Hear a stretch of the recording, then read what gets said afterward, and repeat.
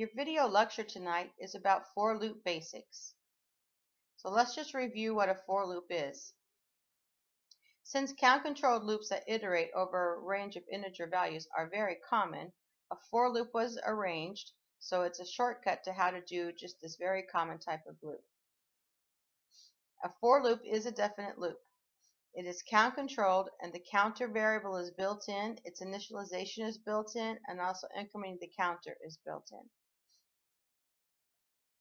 So here's your example of a while loop and your example of a for loop.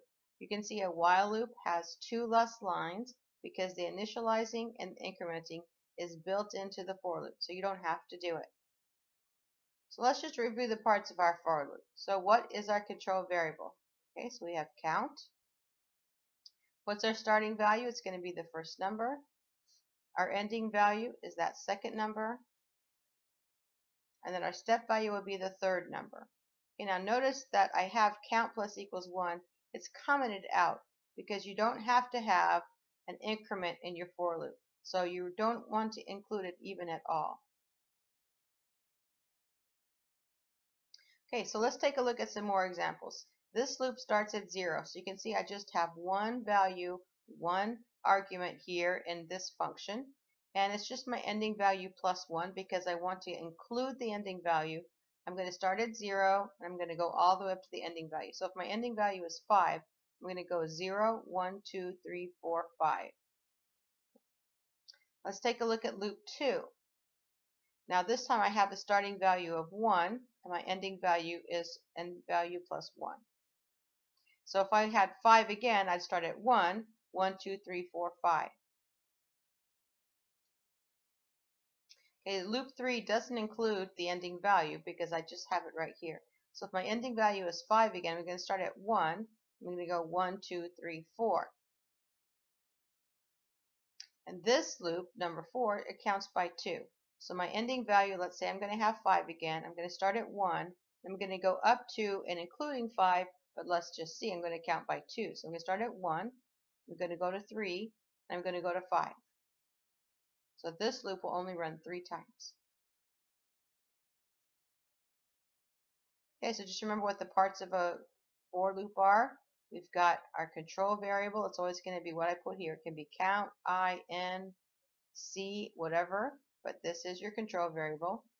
Your starting value, your ending value, and your step value.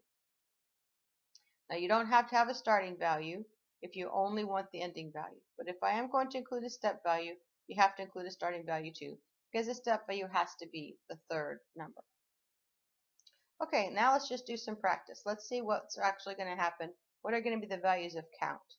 So here I have for count in range 5. So count, it does not specify a starting value, so it's going to start at 0. And it's going to go to 1, 2, 3, 4. Is it going to include 5? Nope. It's never going to include this last value. So count is just going to be 0, 1, 2, 3, 4. Now let's take a look at this one. This is only slightly different because here I've got a starting value at 1. So I'm going to start at 1, 2, 3, 4, and I'm going to stop. Remember, I'm not going to include this last value. Now this one I'm going to start at 1. I'm going to go to 10. I'm going to count by 2s. So let's see what happens. I'm going to start at 1, and I'm going to skip 2. I'm going to go to 3. I'm going to go to 5, 7, 9. Now I'm actually going to get to 10. Remember, I'm not going to reach this value. So I'm going to stop right there.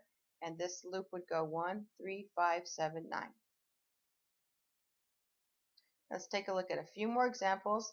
Here's going to be one with a negative step. So I'm going to start at 5. And I'm going to go down by 1 each time.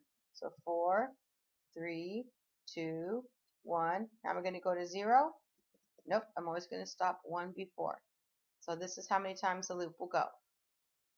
Okay, I'll start at the next one. I'm going to start at 0, and I'm going to count by 3s. So I've got 0, 1, 2, 3, 4, 5, 6, 7, 8, 9, 10, 11, 12, 13, 14. Am I going to get to 15? Nope. So I'm just going to go to 12. So it's a little tricky. You have to kind of get used to this a little bit, but you're not going to include this last value. So you can stop right there. Now for this last one, I'm going to start at 10 again. I'm going to go down by 2s. So I'm going to go to 8, and then 6, and then 4, and then 2, and then I'm not going to reach 1. So that's how far this loop is going to go. So I hope this gave you some good practice on working with for loops.